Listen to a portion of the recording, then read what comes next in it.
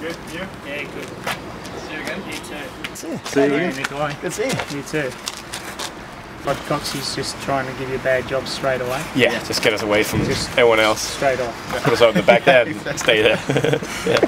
Little rundown on the boat. Neil Cox, Yes. ladies and gentlemen. Good morning, buongiorno, come va? Yeah, no, I mean, we pull our, we're filling a container pretty well now. Obviously a lot of stuff still happening on the boat, which is all going quite well, which is great. I mean, it's good to have these guys here, even just opening up the work list to these guys and getting stuff done. Trey's got them all back in the gym as well, hence the state of them all still in their training gear. Try and accommodate the best we can. No, but it's going to be an exciting stuff over yesterday. I spoke.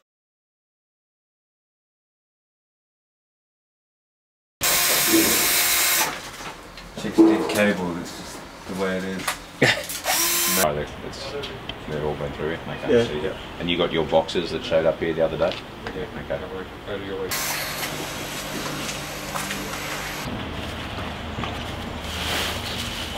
Petey?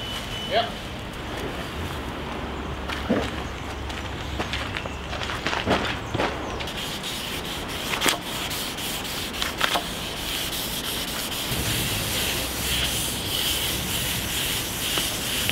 Just a update on where everything's at, but more, I think it's really more about the feeling of the team coming back together here and the support that we have, and that's going to basically, they're going to mesh together again in Lisbon, just as we were previously in the race. But it's kind of, it's quite a close connection, and it's a vital one, and it's an update.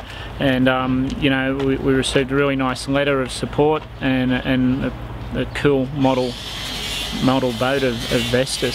So it's pretty amazing to think that within about 3 weeks we'll have the full size one looking the same way. So it's good. The reality is we're actually closing in on the pointy end of the schedule right now. I mean, obviously there's been a lot of lead-up work in the last 3 to 4 months bringing us to this point, and basically we're getting to that point where the boat is going to be offered back to the team, where we're allowed to introduce ourselves to the work list that we can do within the realms of the rule. So obviously a percentage of our sailing teams come back. Tom Kiff's obviously been here servicing all the gear that was removed from the boat when it first arrived here in Bergamo. And so the plan now really is to, as Persico and the build team have the ability to start stepping away from certain areas of the boat, we can step in and start bringing the boat assembled to a point where we're back to having Vestas wind again.